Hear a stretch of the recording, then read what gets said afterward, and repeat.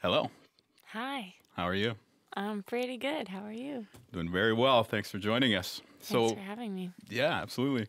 So, Paul Thomas Anderson movies, they always come out to a lot of anticipation from fans, from critics, often an Oscar buzz around them. How important was it for you to get a part in this film? I mean, it's one of the best things that has ever happened to me in my life. You can often feel quite powerless as an actor pursuing your career because, you're dependent on other people to hire you, choose you. The odds of getting picked, the odds of being right, the odds of having the same vision for the character that the director has are so slim that when it happens, it's really a relief and really thrilling. Just with about any job, then getting to have an opportunity to work with someone you admire so much, it's hitting the jackpot. What is it about his work that you admire so much? I love how much he gives to his audience and respects his audience, and his films are always surprising and unique, and he's just such a brilliant storyteller and so gifted in so many ways. It's hard to even name them all. I just think he's one in a million and so brilliant. And plus, visually, they're just always so rich. I love that about him. Yeah, and this film is very much in the same vein. Like, it's visually great, but it Yeah. also doesn't sort of baby the audience. Like, you have to do a bit of work to appreciate this film. Yeah, I mean, I think you can watch it in a lot of different Yeah. ways, and people have given me a lot of different reports of their experiences that have all seemed really interesting to me. People who really sort of leaned in and looked for all the pieces they could find and tried to understand everything, and people who had a great time just kind of letting it all wash over them and experience it and Because it's see very what funny comes too. up. Yeah, and Yeah. there's so much. It's such a feast, really. Yeah. Well, it's your character, Shasta, who sets the plot in motion and kind of kicks off a lot of what takes place in the movie. What was it that appealed to you about the character? I guess what struck me first was her sorrow. She returns at the beginning of the film, having gone off to Hollywood to pursue a career in show business, and comes back a little bit broken, and Is that something that you can relate to based on your own well, I experience can there? relate to the struggle for sure. The struggle is real. Yeah, it's tough and it's hard to kind of keep your chin up, and I saw that in her sort of having been broken down by it, but also still trying to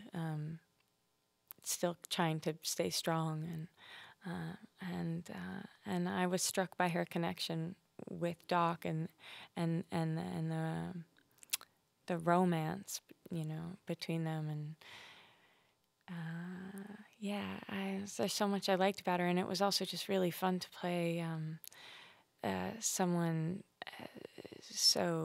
so cryptic and mysterious, and it was fun to have some secrets. Yeah, because it's definitely a character that's revealed through the course of the movie. So, given that, how did you approach portraying a character like that, who's maybe not immediately understood right at the beginning?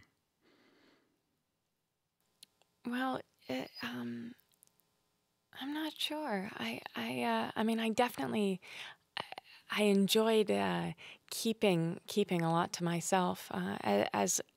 As much as I could, I didn't tell Joaquin what I had in mind or what I was going to do, because I didn't want to take that away from the scenes. I wanted to try to keep as much of that electricity in the scenes and not sort of kill the energy by letting him know what I might do. And even from Paul, I also tried to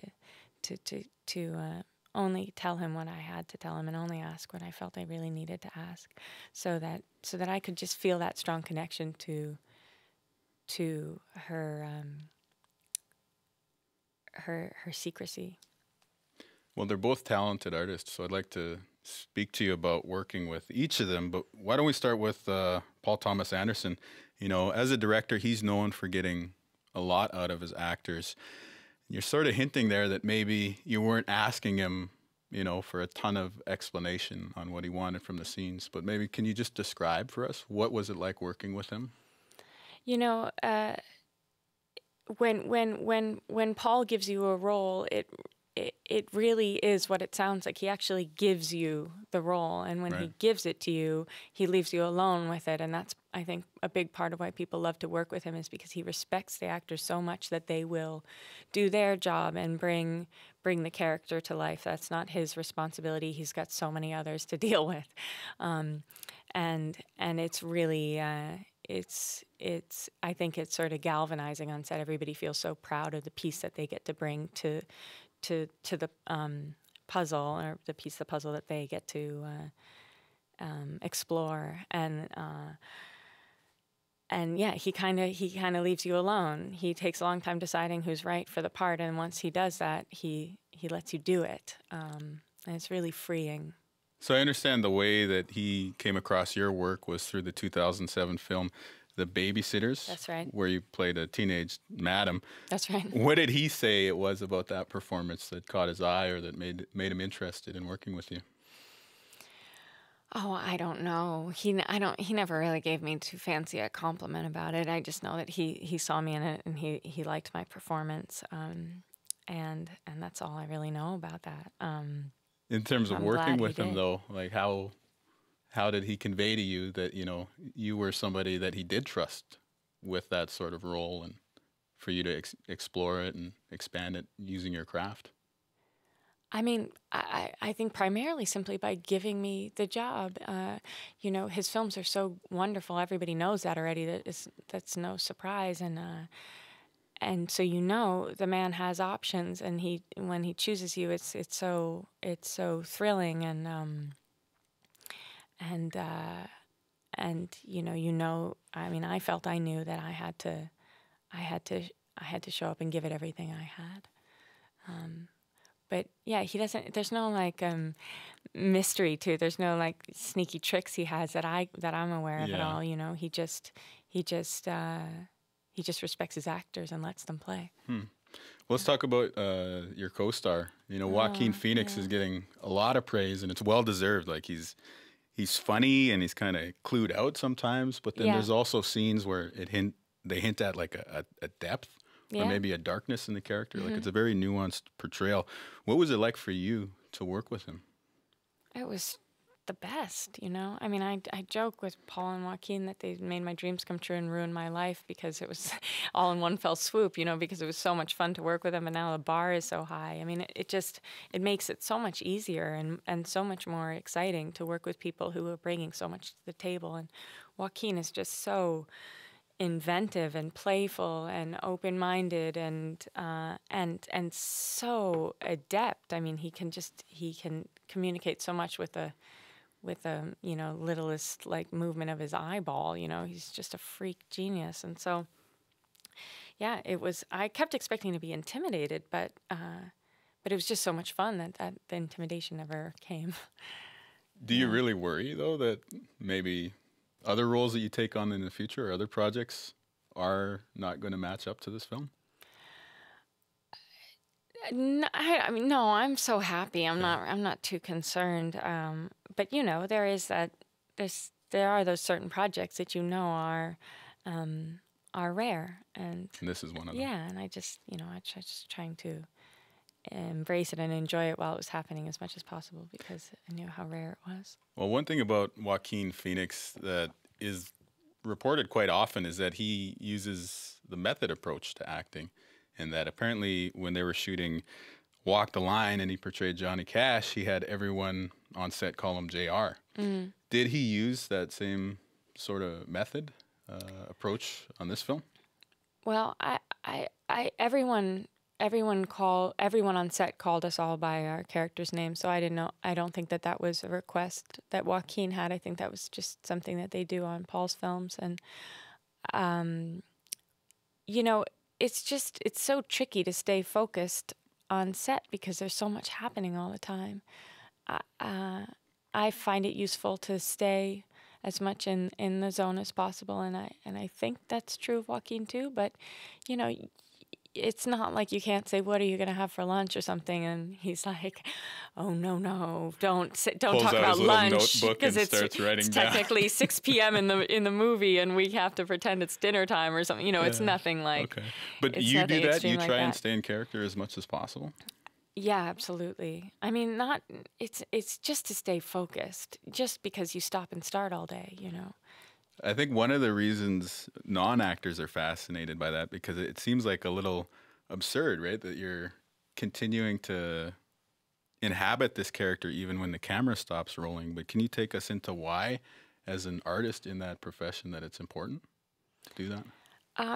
I think because what we're doing is actually what's really absurd, which is pretending to be other people. And if you get it in your head that you're faking it all day, that's the worst thing that could happen. So it's, you know, whatever you have to do to feel free and to have the permission to inhabit that character, it feels necessary to do whatever that is. And some people don't need to be called by their character's name, so they don't need to do any of those tricks other people do. And I think whatever it takes to feel like you're in that world when the camera's rolling is what you've got to do. So I don't know. I didn't ask for it, but I really enjoyed being called Shasta all day. You know, it's just then when you get called that name in the scene, you turn naturally. It just, my stomach's going crazy. But it only helps for me anyway. I thought it was helpful. Yeah, I can see how that would. Yeah. So Plus, with a name like that, you want to be called that as much as possible until the it is a shoot cool is name. over, because it's so lovely. Yeah, Shasta Faye Hepworth, man. So one scene that's getting a lot of attention, it seems to be mentioned in every single review of the film, is this intense nude scene that you have with Joaquin Phoenix. How much did you worry about that scene as you were heading into it?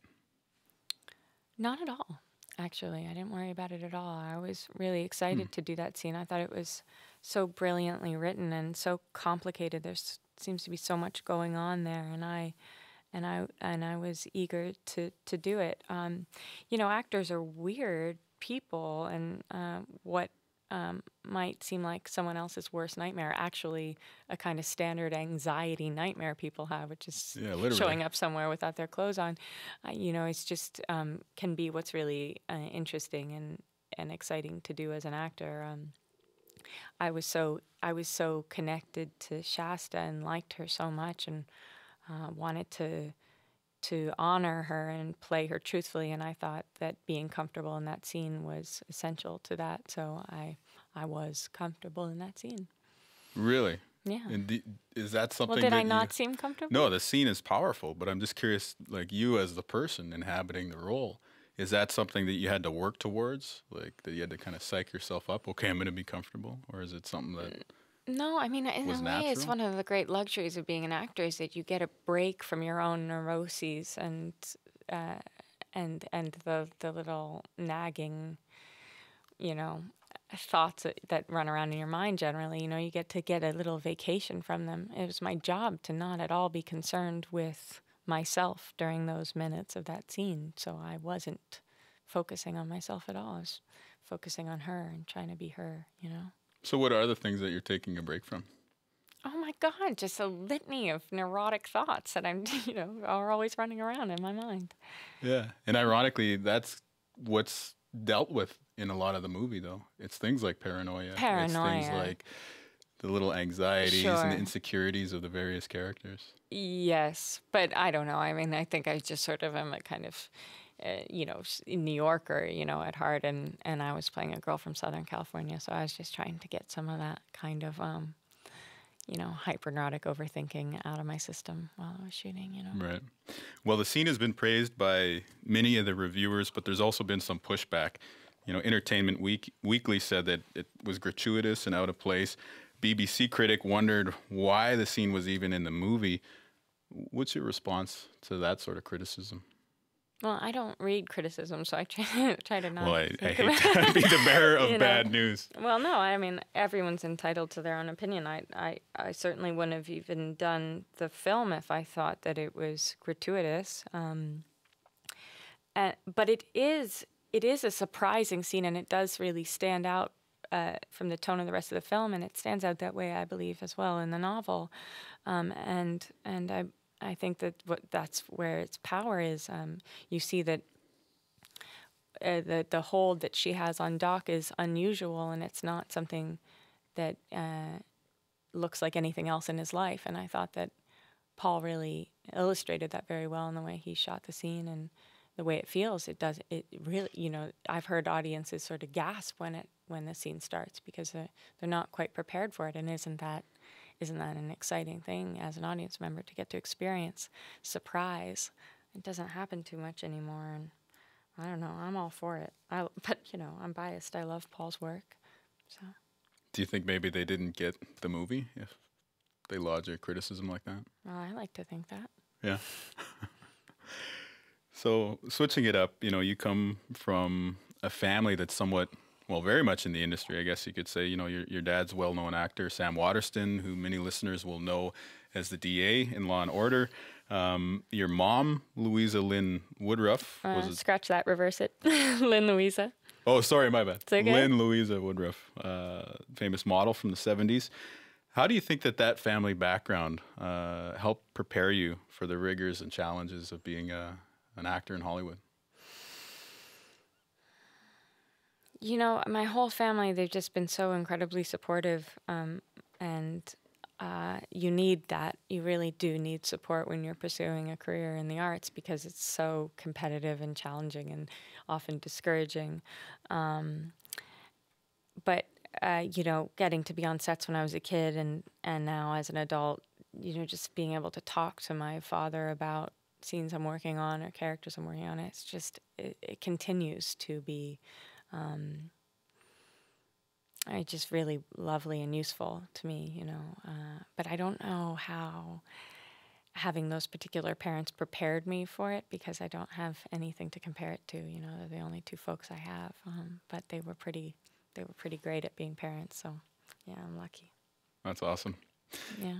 So a role like this in a film like this, it's certainly going to open doors or lead to other opportunities.